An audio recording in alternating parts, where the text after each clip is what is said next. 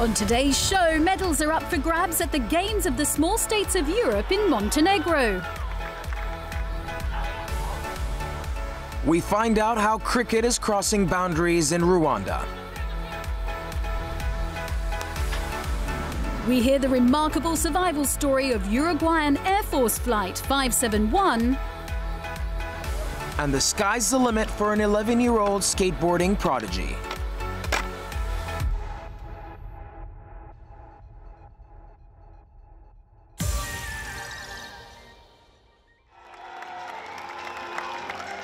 The Games of the Small States of Europe are a unique event. Inaugurated in 1985 by the National Olympic Committees of 8 nations in Europe with populations of less than 1 million, the Games provide these small states with a chance for Olympic glory.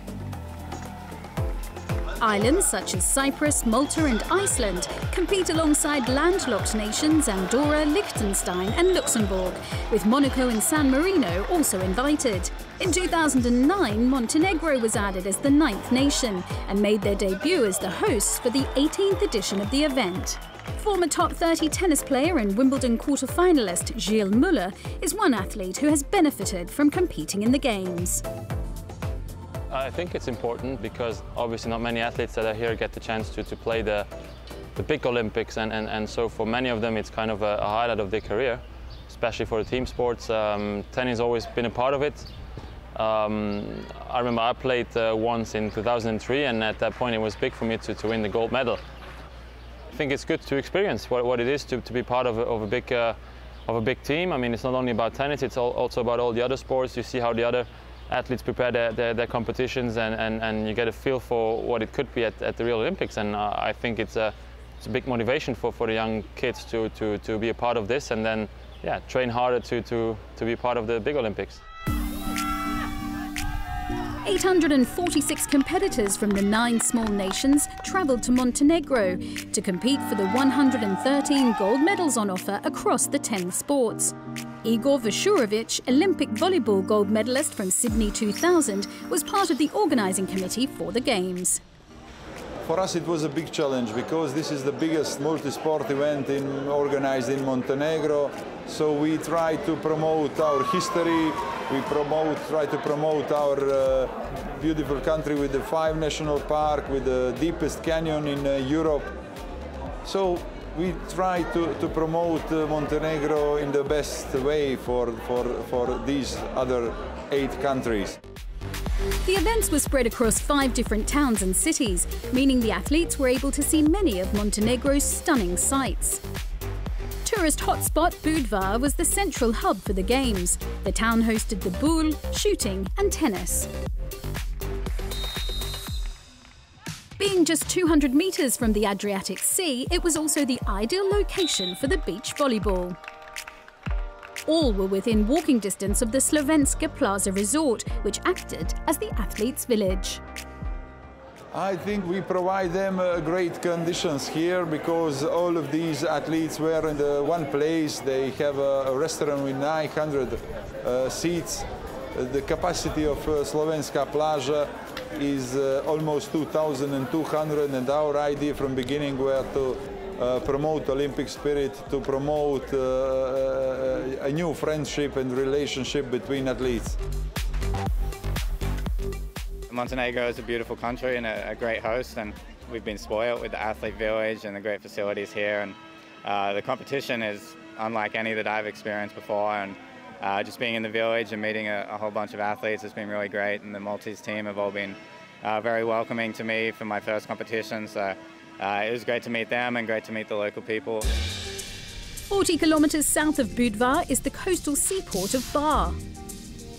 Flanked by the Dinaric Alps and the Adriatic Sea, it's hard to find a more scenic backdrop to host the athletics programme. Just across the road from the athletics track in Bar was the basketball arena.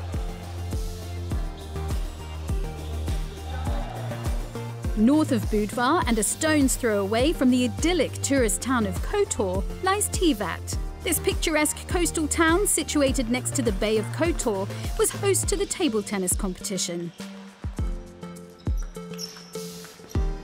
Montenegro's capital city, Podgorica, was the furthest venue from the athletes' village.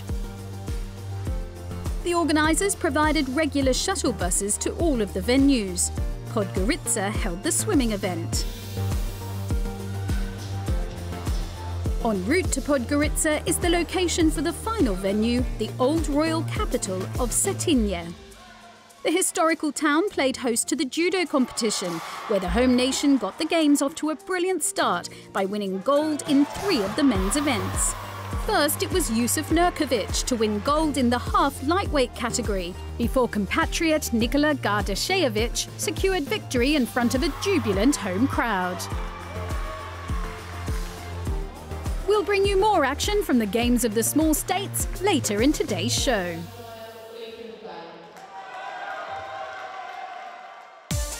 Now it's time to test your knowledge with our sporting question.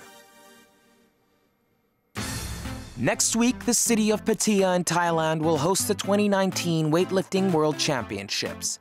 Amongst the lifters on show will be Kazakhstan's Ilya Ilin. At London 2012, Ilin retained his Olympic title in the 94-kilogram division and set a new world record in the process. However, the 31-year-old was stripped of his 2 Olympic titles in June 2016, when retests of doping samples presented positive results for the anabolic steroid stanozolol. Having returned to the sport last year, he will be aiming for a 5th world title, and should he manage that, he will still be some way short of the record number of weightlifting world titles won by one man. And for this week's question, we want you to name who that record-breaking weightlifter is. We'll bring you the answer later in the show.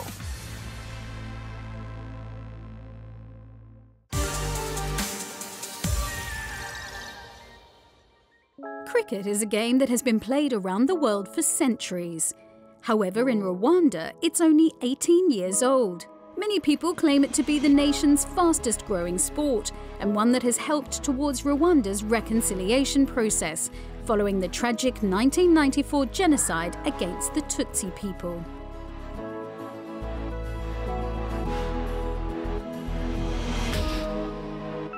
It's a game that started up with the genocide, with some of the Rwandans that have been living in exile. They count like Uganda, Kenya, and Tanzania. And coming back to Rwanda, having been introduced to the game in exile, they also introduced the game in Rwanda. A few students at the National University in Butare, returning from Uganda, just happened to have some equipment with them.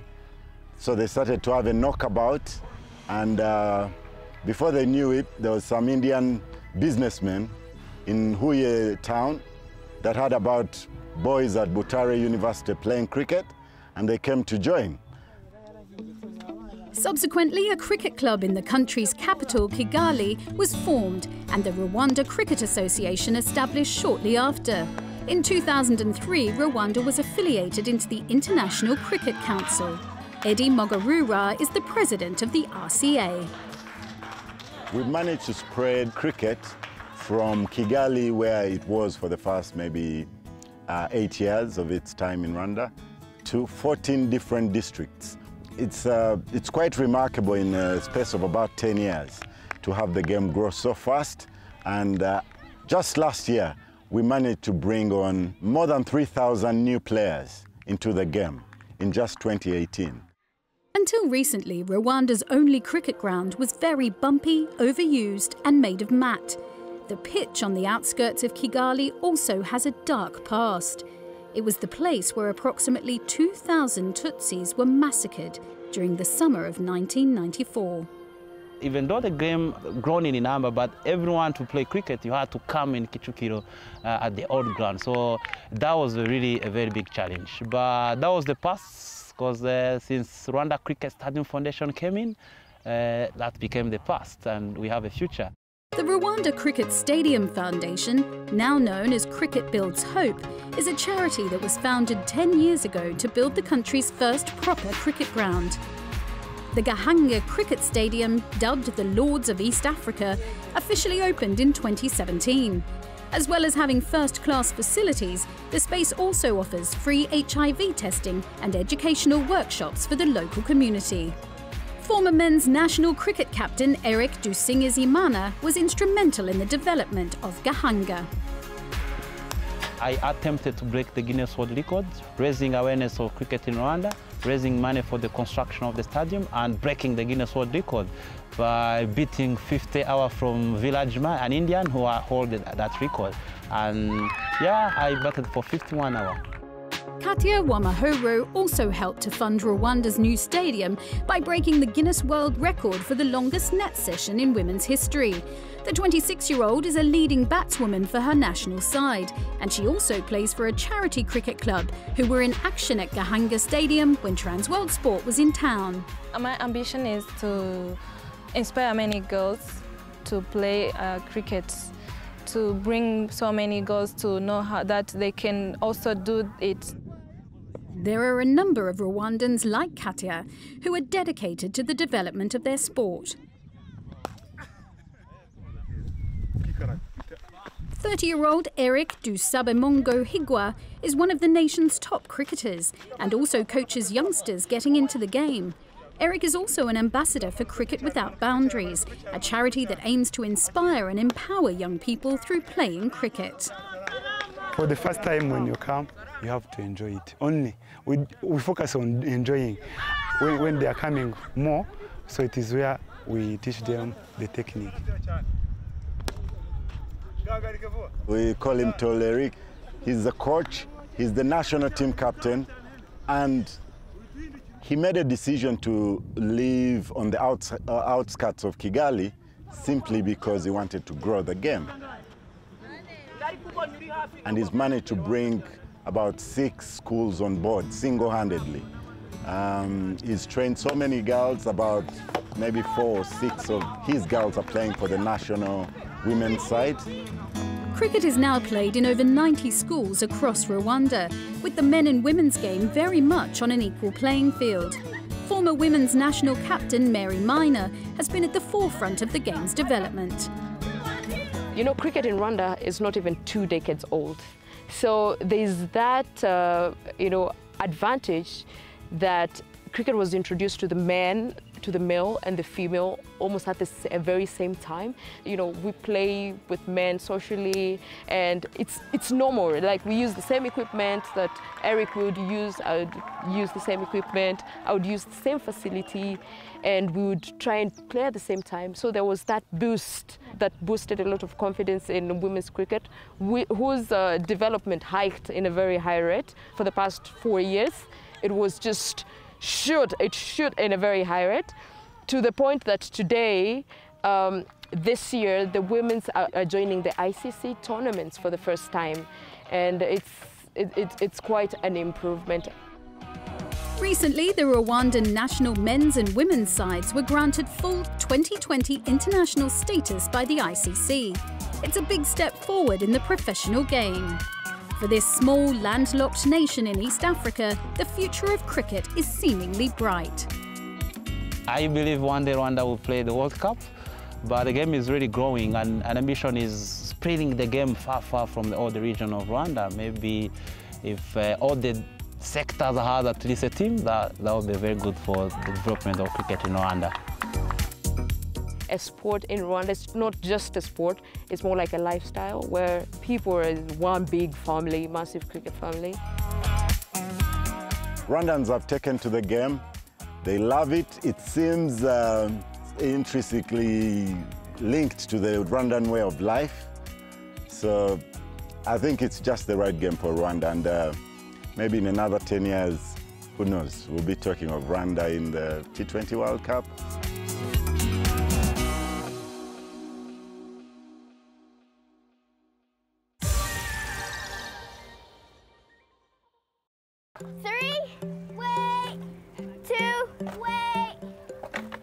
Wait.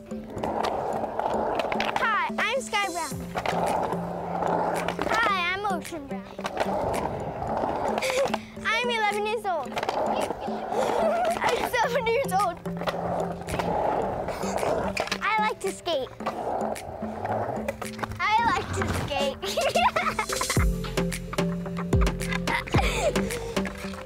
Sky and Ocean Brown don't just like to skate together. The pair are practically inseparable.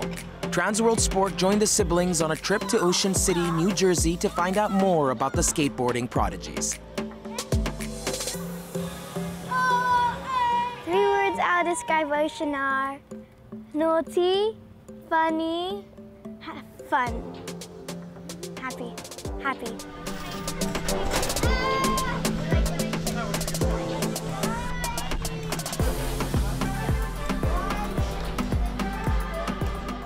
Nice, funny,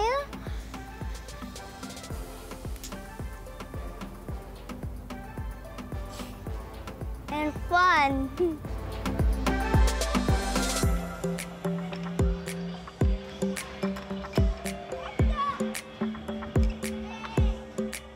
I was like skating these stairs in Tokyo, and this woman went up to me and said like, "Get out, you can't do that, skateboarding is dangerous, you can't do it, you're gonna ruin the stairs." And then Ocean, like she literally like pushed me. So, and then Ocean went, he did the, should I say it? He did the middle finger to her. Yeah, he always like look after me, thank you.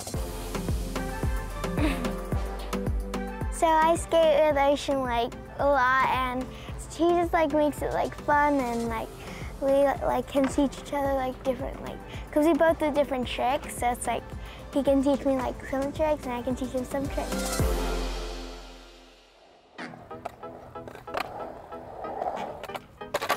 Oh my gosh. Ocean, Ocean, right now you're coming like this. You need to come like this. This way's better.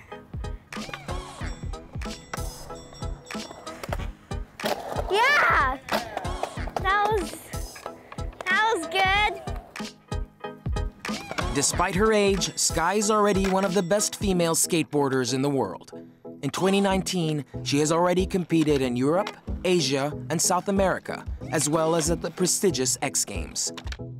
So this year I went to Estonia for simple sessions, and then I went to England in Manchester for the British champs, and then I went to California in Long Beach for Du Tour, and then I went to Nanjing, China for the World Champs, and then I went to the X Games. And watch this! The frontside 540 again, rodeo into the kickflip to fakie, hanging on. At the X Games, I did a frontside 540. Well, I was the first girl to do a frontside 540 at the X Games, and I didn't really care if I win or lose. I just wanted to like do like the tricks that not really any girls are doing, and kind of like push the limits. For the next contest, I'm practicing a blown flip out, which is where you go on to the like coping, like the ramp like this, and you kick flip out. It's a pretty hard trick, but like I said, I kind of want to like push the limits and go like do these crazy tricks that boys are doing. Then the next one is a frontside flip. It's where you do a frontside ollie, but you flip it and then you go on. So yeah, those two are pretty hard. And then the next one is, it's like what I did, like where I go to blunt fakie, then I go front blunt out, like a frontside 180 out. All three of them are pretty hard, but I want to push the limits. Next year sees skateboarding make its Olympic debut in Sky's native Japan. However, thanks to her English father, Sky is eligible to compete for Team GB in Tokyo. So I might go to the Olympics next year, and I'm gonna compete for Great Britain. Well, like, we weren't gonna do Olympics because my parents thought it was too much pressure. But then, like, Lucy Adam, like the boss of, well, like the skateboarding, like, well, she's from Team GB. She said that, like, there's no pressure, just get out there and have fun. And that's the kind of way I skate. Like, I have fun, but I try my best. So basically, we'll talk every morning, And then my parents were like, I guess you could do it. Like, it'll be crazy if I do it. If I don't, it's kind of part of it. Skateboarding is one of the fastest growing sports for participation, with an increasing number of young girls taking up the sport. That's why I want to do the Olympics, because I feel like if I go out there and if they see me like this little girl doing this, maybe I can do it too. Like, doesn't even have to be skateboarding. Just get out there, have fun, be brave, and do it because you love it.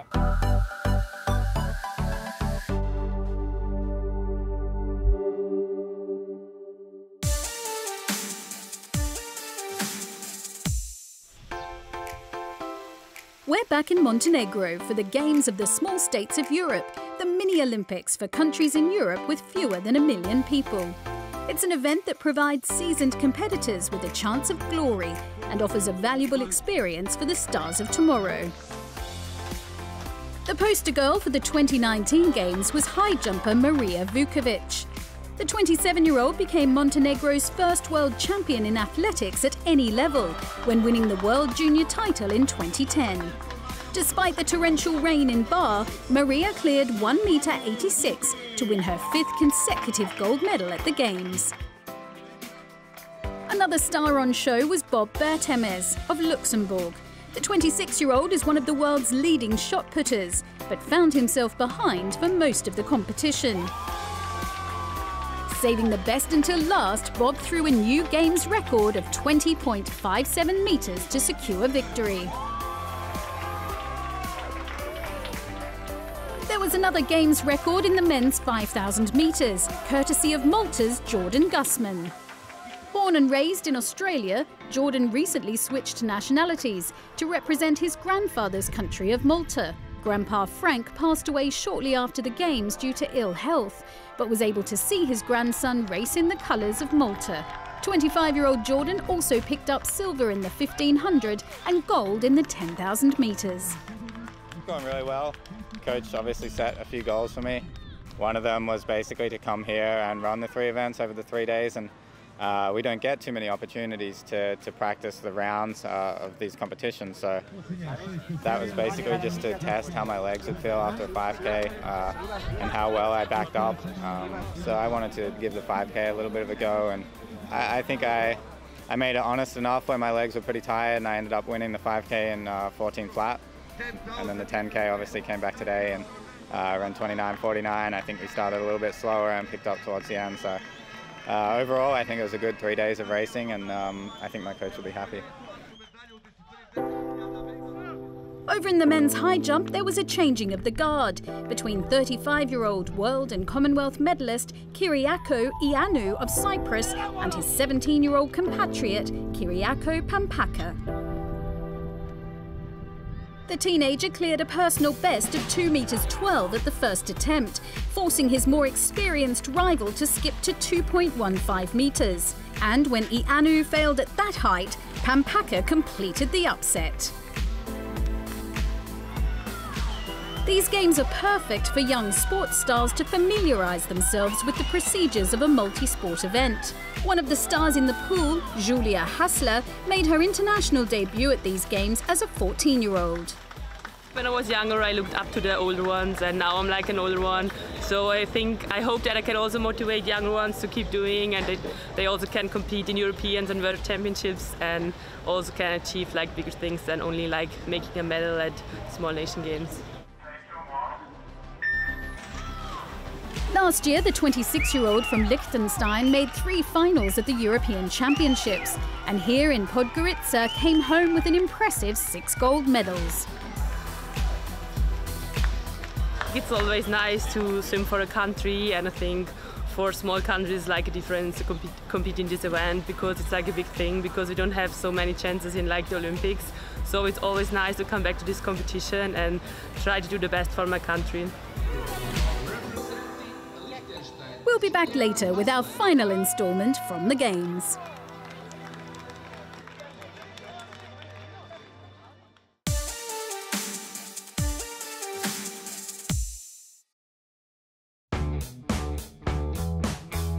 The The latest in our series of training tips comes from 7-time Grand Slam winner Jamie Murray.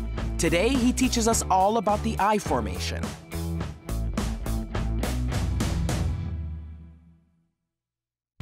So people use the I formation as a way to stress out the returner, to confuse them about where the server's partner is moving to, and it's another way to try to, force your opponent into making mistakes, take their eye off the ball, force them to go for low-risk shots by having to play more returns down the line, because more often than not, it forces the server's partner to be in the middle of the court. So, I mean, there's a few ways of doing it for stance. Me personally, I kind of stand like here, but some people I see kind of doing crouched, even like sometimes one leg behind the other, but it's totally up to you. It's just personal preference. So one thing that's really important using the I formation is to disguise the movement.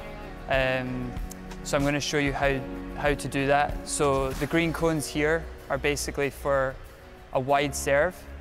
If I'm coming to this cone here, it's because I'm not poaching. And if I come to this cone here, it's because I'm poaching of my partner's wide serve. But the way to disguise the move is to move forward first and then cut to the relevant cone. So for example, if my partner is going to serve wide and I'm not going to poach, I'm going to come forward first so that my opponent doesn't know which way I'm going to go, and then I'm going to cut to this position here.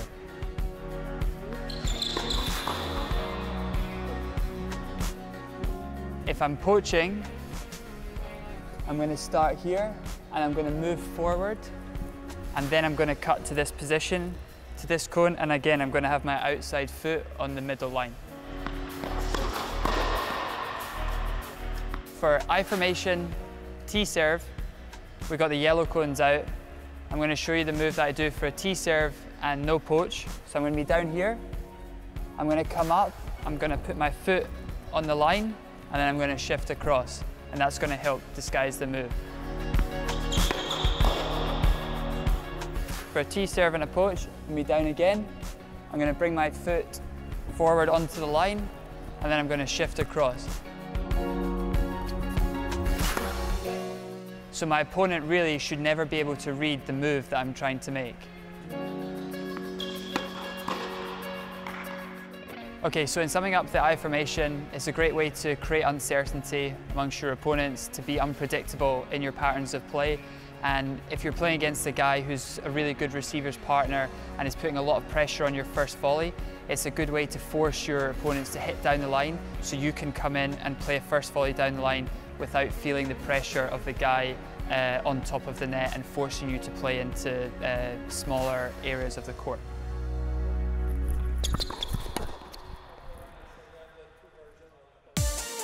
And now for the answer to this week's sporting question. Earlier, we asked you to name the man who's won the most weightlifting world titles.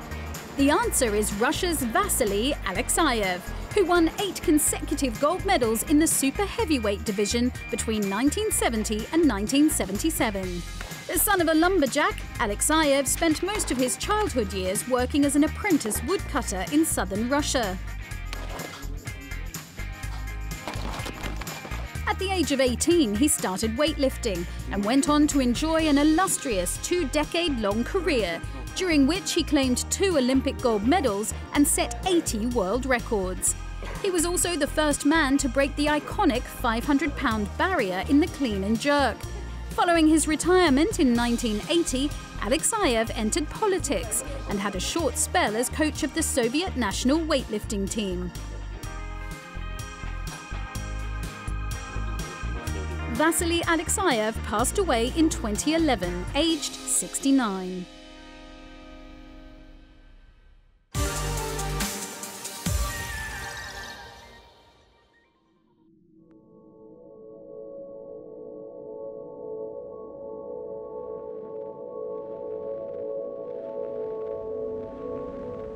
Today, a chartered aircraft carrying a Uruguayan rugby team has been found 72 days after it went down in the ha Andes. sido encontrado hoy tras 72 días. All of the passengers were given up for dead.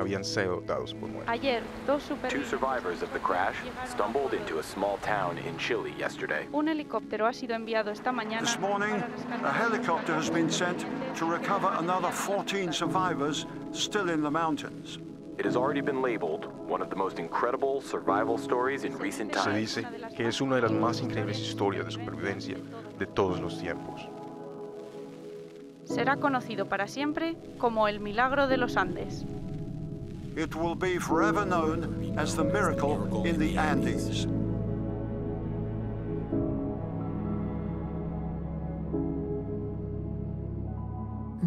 My name is Gustavo Zabino.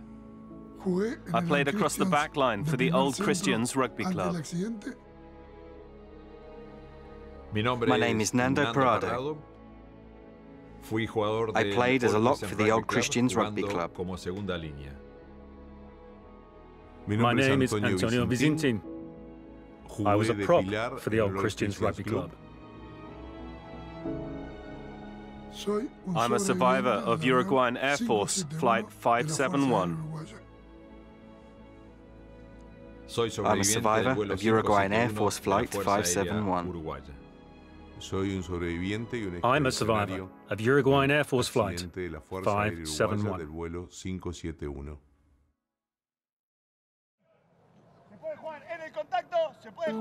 The Old Christians Rugby Club are one of the biggest rugby union teams in Uruguay. With 18 league titles, they've clinched more domestic trophies than all but one team in the country, and they've had several players represent the national team.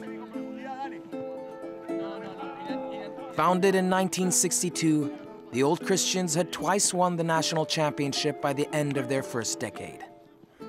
The club was pretty new when I played. We were always battling at the top, either first or second in the championship. At that time in my life, the priorities were rugby, education, and family, in that order of importance.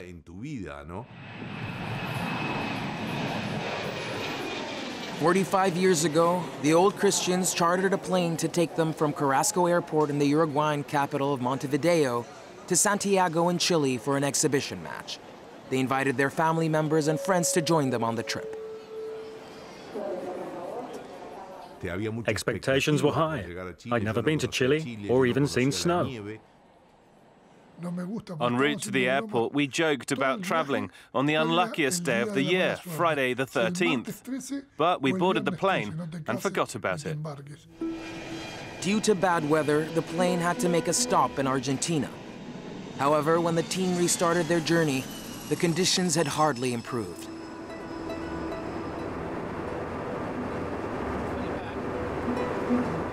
The journey became rough, with lots of turbulence. The plane was shaking up and down a lot. It wasn't fun. I got very frightened, especially when the plane suddenly dropped from a height due to the strong winds. The pilot had to speed up to avoid crashing against the summit of the mountain. We realized the situation wasn't positive at all.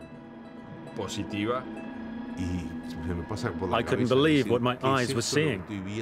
The engines were making very loud noises too, and then the crash.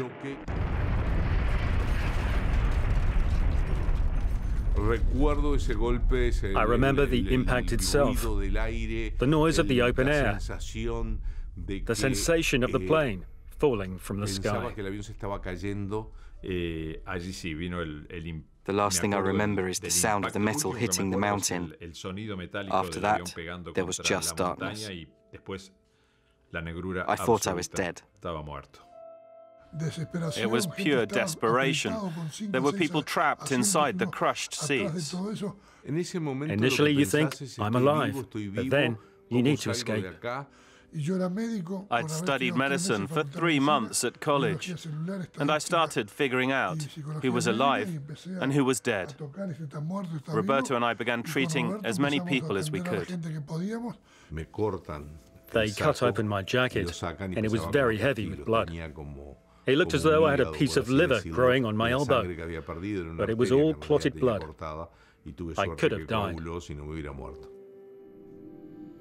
In the harsh conditions in which they found themselves, medical students Gustavo Zerbino and Roberto Canessa attempted to treat the injured passengers.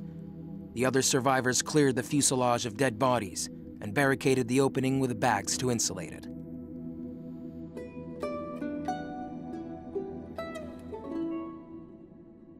I don't remember anything from the first 4 days. I was in a coma, just darkness. I could have died, and I wouldn't have known.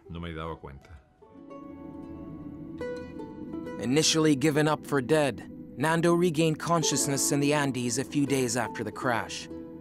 He learned that his good friend Panchito, with whom he had swapped seats midway through the flight, had not survived, nor had his mother. His sister Susie died a matter of days later in his arms. I still don't know what mourning is. The need for survival was so serious and important that I never had the time nor the capacity to cry. I desperately wanted to cry, to suffer, to grieve my mother's death. I did manage to bury the bodies with the help of my friends, but I couldn't cry, and that annoyed me. Despite the devastation, the group were optimistic that they'd soon be found. In the meantime, they had to find ways to survive. They made sleeping bags out of the aircraft seats and a device to melt snow for drinking water. However, when their food supplies ran out, they had to turn to extreme measures. Hunger is the most primitive fear man can experience. We needed to eat, and the only source of food were the corpses of our friends. First of all, it was unpleasant, sickening even. But as the days went by, it became the most normal thing to do in the world, and we didn't talk about it anymore. We realized that we would have starved to death in a few days if we didn't eat anything. We all made a pact. Each one of us offered their body if it meant the others would survive. It was similar to a communion. Like Christ in the communion, we were offering our bodies to each other. You missed those that had died as they were important in your life, but you recognized that you were alive thanks to them. As the weeks went past here, more passengers died. An avalanche hit which claimed 8 lives. However, several started to die from hunger or the injuries they'd sustained in the crash. Seeing their teammates, their friends perish was tough for those left, and a reminder of their own mortality. It was a horrible sensation. It was a feeling of complete loneliness, a really unsettling feeling. You felt devastated, and you didn't know if you yourself would survive. I saw what was coming, and I didn't like it. My brothers were those boys in the mountains with me. My world was not millions of people. It was just those 16 of us left alive. Despite the awful situation in which they found themselves, the rugby players among the group tried to keep morale high by sharing memories of their time with the old Christians. There was a real sense of togetherness and a determination to survive, traits they felt they owed to their sport. Without rugby players up there, nobody would have survived. We had all been steeped in rugby from a young age. Through it, we learned respect for others and the concept of teamwork. In the Andes, we created a community of solidarity. Everything we had up there was shared with everyone else. That rugby education and character formation was extremely important in us achieving our common objective of leaving that place alive. However, that hope of survival was dealt a blow when one of the group managed to get a transistor radio from the cockpit working. The survivors discovered that the search for them had been called off. That was a horrendous emotion to feel. Everyone was deeply hit by that, because we realized that the rest of the world thought we were dead. I didn't want to die there.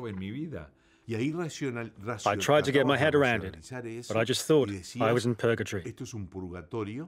The bad news was that the search for us had been suspended. The good news was, from that moment on, whether we lived or died depended solely on us.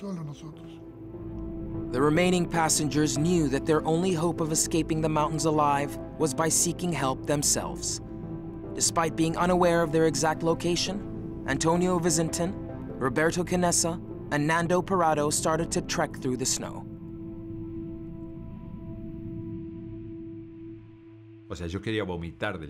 I knew I had to leave. I knew being there did not have to signal the end. They said that the time had come and that they would gladly sacrifice their lives to help their friends.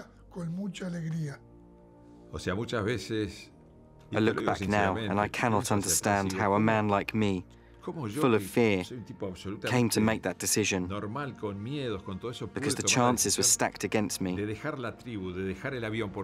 moment I left the safety of that group and that plane, I shouldn't have survived. I shouldn't be here. I should be dead. Antonio had to drop back due to exhaustion, but Nando and Roberto carried on for 10 days and 54 kilometers. They came across a farmer riding on horseback by a stream. He notified the emergency services. Just over 10 weeks after being in a fatal air disaster, Nando Parado then boarded the rescue helicopter to locate his friends.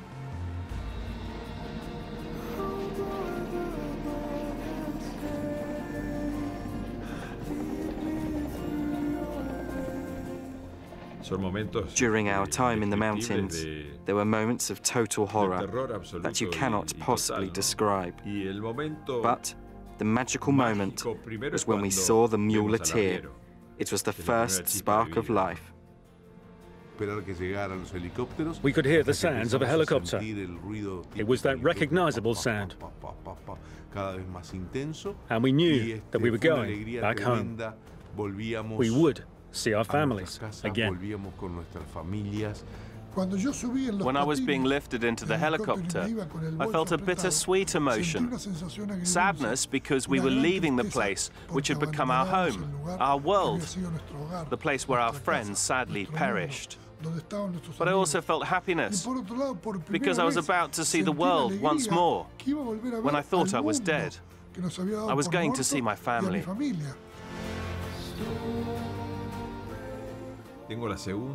I came back. I was reborn, and I realized that I needed to make the most of this life. Today, I can tell you that I'm thankful for that. I'm grateful of having lived 45 more years. I have 2 children, 3 grandchildren, and that's very important to me. Being back with my family is the most important thing. My family are my world now. La familia es lo más importante, en definitiva.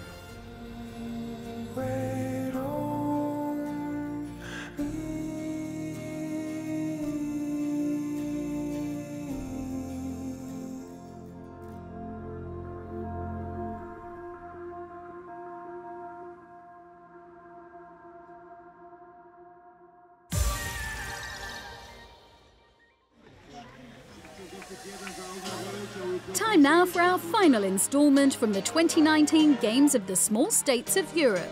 Montenegro hosted the 18th edition of this unique event, but it was Luxembourg who finished on top of the medals table, thanks in part to swimmer Raffaele Stacchiotti. Already the most successful competitor in the history of the Games, Rafael was aiming for 9 gold medals in Podgorica. He was pushed all the way by Kolbein Krafum-Kelsen in the 50-metre backstroke. The race was declared a dead heat, with the pair sharing the gold medal. 8 out of 8 so far, bringing Rafael's overall tally to an astonishing 40 gold medals. However, in the final race of the competition, Iceland upset the favourites Luxembourg in the men's 4x100-metre medley relay. It was the last one, it was a tough one, the relay, the medley relay was tough, but the Icelandic guys were just stronger this time, and well, we come back stronger in 2 years and then we get that back. As a 16-year-old, Rafael was the youngest flag bearer for Luxembourg at the Olympic Games in 2008. And now, aged 27, he recently qualified for his 4th successive Olympics. But it was the small games that were the start for him. I started out in 2007 with this event, so it definitely helps to see what it is like, the Olympic feeling, even if it's not the real Olympics, but you just kind of have the feeling with medal ceremonies and how you, with the national anthems and all the doping controls and the older ones leading the team, and that's kind of cool. So you learn a lot by it and you grow by it, and that's how I managed to do it the last 12 years. At the other end of the medals table, Andorra won their first gold of the Games, courtesy of track star Paul Moya. The 22-year-old, who has competed in the Olympics as a teenager, won the 800-metre gold. Andorra will host the next edition of the Games of the Small States in 2021, and they picked up another gold medal in the pool, thanks to 22-year-old Nadia Tudo, who won the 100-metre breaststroke title. Finishing just behind Andorra in 9th place on the medals table was San Marino. They went into the last event of the athletics programme having not won a gold medal in any event at the Games. When favourites Cyprus dropped the baton in the men's 4x100-metre relay, it left Luxembourg in the lead. And when they failed their final changeover, San Marino overhauled Montenegro for a fairy tale victory. It would be their only gold of the Games.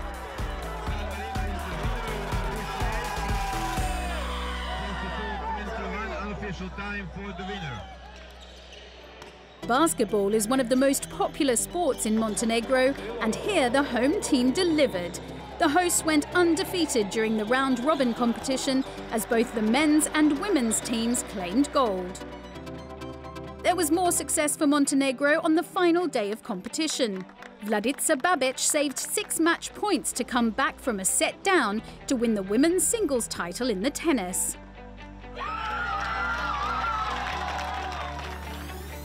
The president of the International Olympic Committee, Thomas Bach, was guest of honour for the closing ceremony. Montenegro were presented with their basketball gold medals, which raised them to 5th place on the medals table. As the flame was being extinguished, it was time to reflect on a successful week for the organising committee. It was a pity in the first 2 days because we have unusual weather conditions for Montenegro, but at the end we have 3 or 4 days sun in a row, so everybody's smiling, and at the end all of our guests were happy and satisfied with their presentation here in Montenegro.